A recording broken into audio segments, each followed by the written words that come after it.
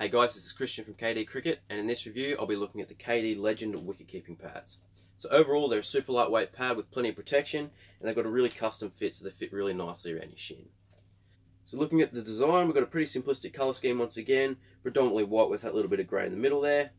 Looking at the top hat, we've got some really high density foam which is great for protection of the knee.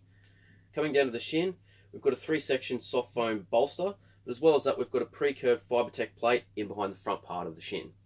So looking at these straps, they're both padded, which is great for wearing for long periods of time and comfort.